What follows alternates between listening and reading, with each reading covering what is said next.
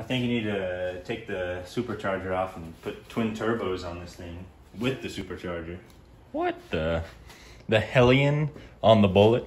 Yeah, 2 turbos right here. Just delete these and 2 big turbos.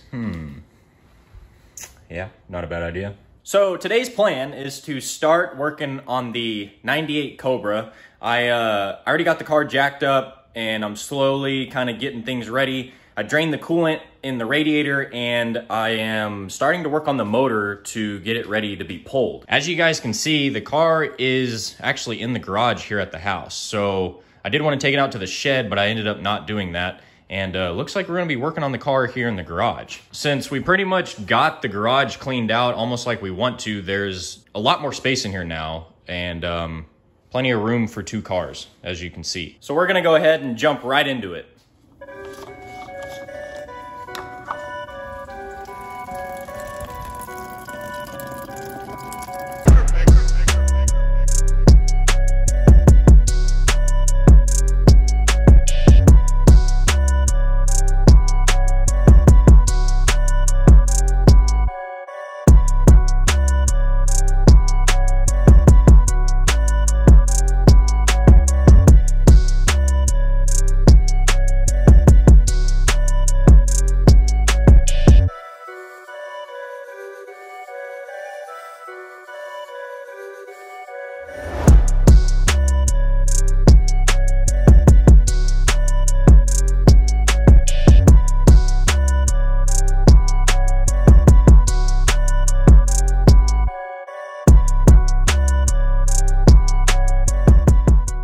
This is about as far as I've gotten, and this is probably about 40 minutes worth of work. Now, one thing, I was pulling this radiator tube out and there was still coolant inside of there, so I think what I gotta do is drain it from the thermostat right there somehow. But yeah, I think I need to go ahead and unbolt somewhere. Maybe just pull the hose off from the thermostat right there and let it drain would probably be the best bet. But yeah, it appears there's still coolant in these tubes, so need to get that out for sure.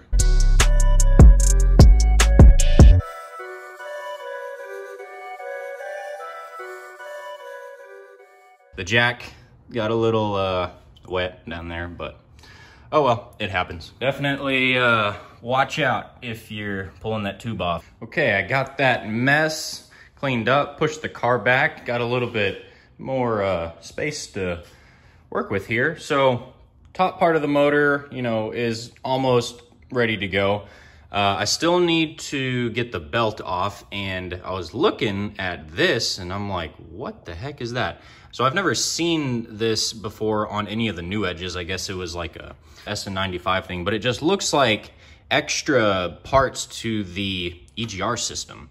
Doesn't look like it's too hard to, you know, take apart and get out of the way, but there's just a bunch of brackets set up right here that I'm gonna have to figure out, and hopefully I can just easily get it all off. But yeah, once that's off, then I can get the belt off, and then basically the AC compressor, the power steering pump will be ready to unbolt.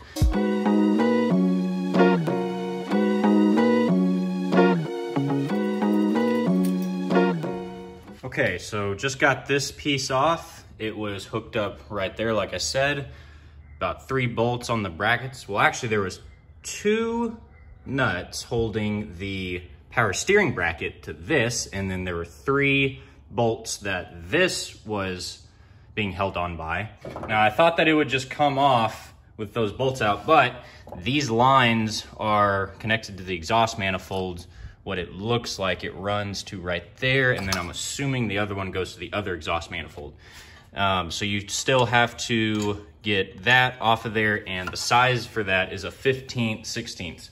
Took me a little bit of time to figure out what size it was. So that is a 15/16. Yeah, I think the belt is pretty much ready to come off.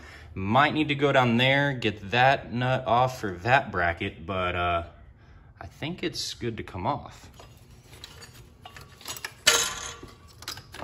And just like that, the belt is out. Okay, so I ended up doing a couple other things off camera because I started getting really focused on working on this thing that I totally forgot to film some of the other stuff that I had done. So as you can see, I don't even know what these things are called that sit right here, but they were like those 2 distributor boxes. I got those off, and then I disconnected the wiring harness from, you know, wherever it was plugged in over here.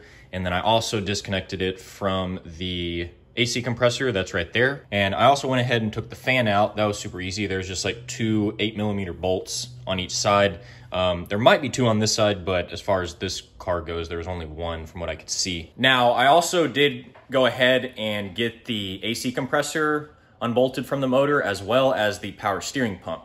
And it's honestly really, really simple. So the AC compressor just has 3 bolts, and they are pretty long, but they're just a 10mm. You just need to get a couple extensions to get to it. It's a little bit awkward, but it's really not that bad at all if you have extensions.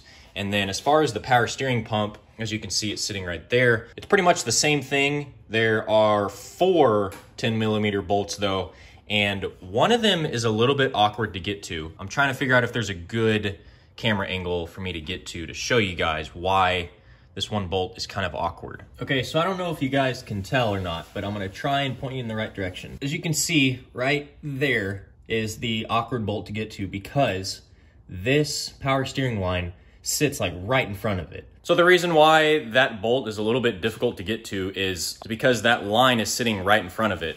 And the only way to get it out is to get a wrench and just constantly sit there and wrench it a little bit, take the wrench off, put it back on, wrench it a little bit. It probably took me about, I don't know, 10 minutes to get it out, just sitting there with a wrench, and my arms started to get tired. But for anybody out there who's like willing to spend a little bit more money, or you're trying to get this done the quickest way possible, you can just easily invest into a ratcheting wrench, which I probably will end up buying here soon. But it's basically just a 10mm. So just buy a 10mm ratcheting wrench and that thing will come out super quick. So this is probably pretty boring stuff for anybody who's watching this channel for some fun entertainment, like, you know, driving a 600 horsepower Bullet. But I figured that there are a few folks out there who are trying to pull their motor out of their GT or their COBRA or whatever, and they're struggling with a few of those little issues that people run into when pulling these motors. And there's a few of them, and I feel like in a lot of the videos where they talk about pulling the motor, that they get way overlooked. Once we get this motor running, this thing's gonna be sweet. Yeah, it is. This thing is gonna purr, and it's gonna sound amazing. Put a nice cat back with some nice mufflers on it. Yeah. We got a couple different options for the exhaust. We're probably gonna go with a Bassani X-Pipe because I already have one. But as far as the catback and mufflers go, we're still kind of deciding. As far as the wheels go too, we might end up keeping these on the car, I don't know.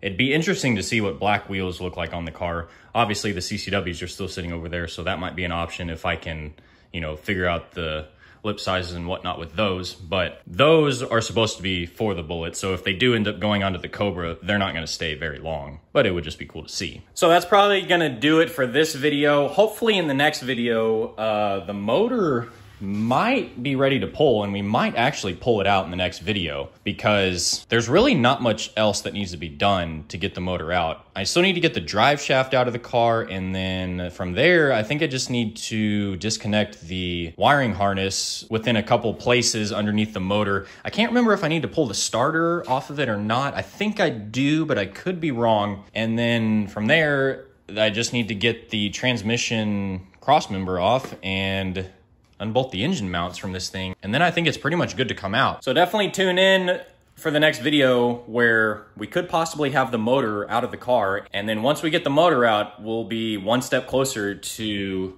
getting this thing fired up and ready to go. So thanks for watching, guys. Catch y'all in the next one.